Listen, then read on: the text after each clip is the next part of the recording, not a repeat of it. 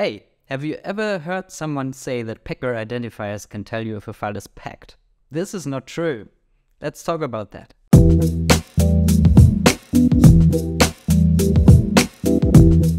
By the way, if you haven't seen my video about packer misconceptions yet, please watch it before that one.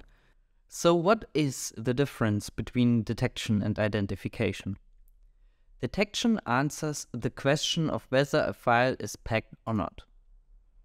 Identification, on the other hand, answers the question what packer was used to create the packed file. Tools like PEID or Detected Easy are so-called packer identifiers. These tools can sometimes tell you the names of legitimate packers, installers, compilers, or wrappers that created the file. Legitimate packers are those that are used to pack both clean and malicious files. Because they are legitimate, they have visible patterns in the decryption stub, sometimes even their name in the section names. For instance, Vibu code meters section names are __Vibu00 and so on. They do not have a reason to hide that. You can look up these patterns in the signature databases of PEID if you're curious. For Detected Easy, you just have to press on the little S button to be directed to the signature. In contrast, malware packers are only used to pack malware.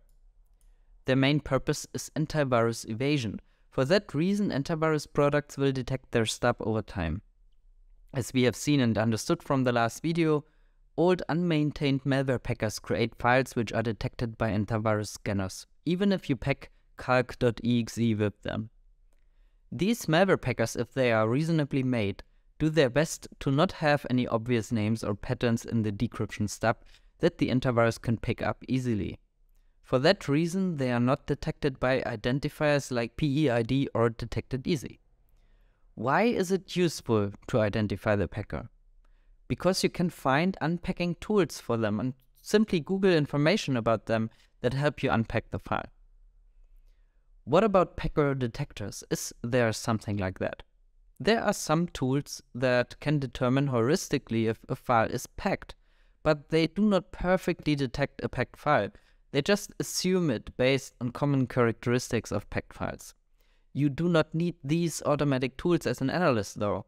For you, the actual characteristics are interesting to know how to proceed with analysis or unpacking. But let's first talk about how dynamic unpacking usually works. I told you that packer identifiers do not tell you if a file is packed. Beginners who assume that they do often fall into a particular trap. They unpack a file based on a tutorial, drag and drop the unpacked file into PEID, and it still shows the file as being packed by UPX. So they assume they failed and did not really unpack anything, when actually they did everything right. Why does this happen? A packed file on disk usually looks like that. It has the decryption stub and somewhere the encrypted target file. The header of the file tells Windows the entry point where to start execution. The entry point points to the stub because that is the part responsible for decrypting the target file. That obviously needs to happen before it can be executed. Packers that unpack the file in their own process often define a zero-sized section on disk that will have a bigger size in memory. This section is meant to hold the decrypted data of the target file, and because it is not needed on disk, its raw size is 0. In memory, the zero-sized section has now grown and is empty at first. The stub first decrypts the encrypted data, then writes it into our zero-filled section. After that, it passes execution to the decrypted target file. Now, what happens if you want to unpack the file? You stop execution at this point, at the so-called original entry point, or OEP. That is the address of the first instruction in the target file. So you stopped execution here, and in the header you change the entry point to the original entry point. So that target is executed directly. You do not need the stub anymore once the file is unpacked. Now look at your dump. You may already see the answer to your question. Unless you deliberately remove the stub from the dump, the stub code is still in there. If we now put our unpacked file into PEID, it will still detect a pattern in the dump. Some patterns of PEID are dependent on the entry point and would not match anymore, but others will still identify the packer that the stub belongs to. Same is true for Detected Easy or any other tool that searches for patterns in the stub or in the headers. And that is why packer identifiers do not tell you if a file is packed. So now the question becomes, how do I know if a file is packed? There are some signs for that. For instance, oftentimes there is high entropy where the encrypted target file is placed. You may remember the common target file locations from the last video. Those are something to look out for. The entropy of the whole file is not that relevant, but local entropies can tell you where the target file might be. Strings are often almost non-existent in the packed files. But then there are of course some packer authors who got the idea to use word lists and fill the decryption stubs with random English words to make it seem more legitimate. The same happens with imports. Most packed files do not have many of them, but sometimes they include garbage inputs on purpose. Or you deal with, for instance, .NET assemblies, which often have only one PE import, regardless if they are packed. So there are exceptions to every rule. Depending on how the packed file is structured, the decryption stub may also inject the target file into a child process. The presence of import combinations which are typical for injection may indicate that.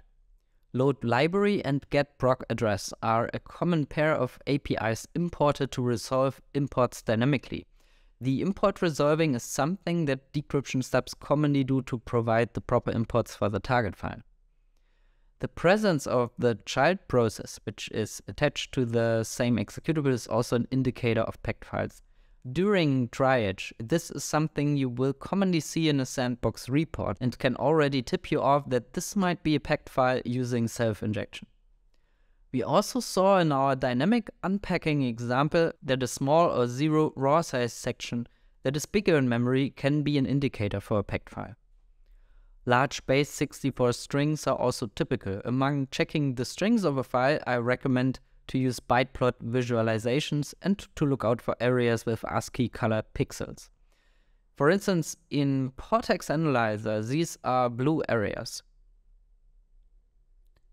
Base64 strings which are large enough to hold a PE image are often also big enough to show up there.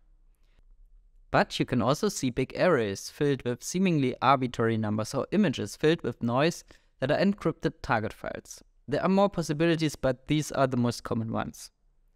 You might notice that a lot of these are also true for droppers. Droppers are not packed files. In contrast to packed files, they drop the payload on disk and execute it. But since they have to carry an often encrypted payload and also work in some ways similar to packer stubs, some of these signs are present in them as well. How do you know if it is a packed file or a dropper? Thankfully, that is easy to answer. You run the dropper either in a sandbox or use a tool like Process Monitor. If these tools show that the dropper writes a file and executes it, check if that file is a copy of the original or if it's a different file. If it's a different file, then it's a dropper. If it's the same file, it is just a way for the malware to put itself into the right place, for instance, as a preparation for persistence. What you should notice by looking at this list is that you cannot tell if a file is packed based on these heuristics alone. To be sure of that, you will actually have to disassemble or decompile the file, read the code, and try to unpack the target. I can tell you, this was something that made me worry a lot as a beginner. I thought, if I don't get this question right at first try, I'm failing as an analyst. The truth is, malware analysis involves a lot of guessing. After guessing, you collect proof by following the lead of your guess. If that turns out to be wrong and you disprove your guess, you take some steps back, make another guess, then rinse and repeat until you get proof for every guess that's relevant for your analysis report. What I'm saying is, don't worry.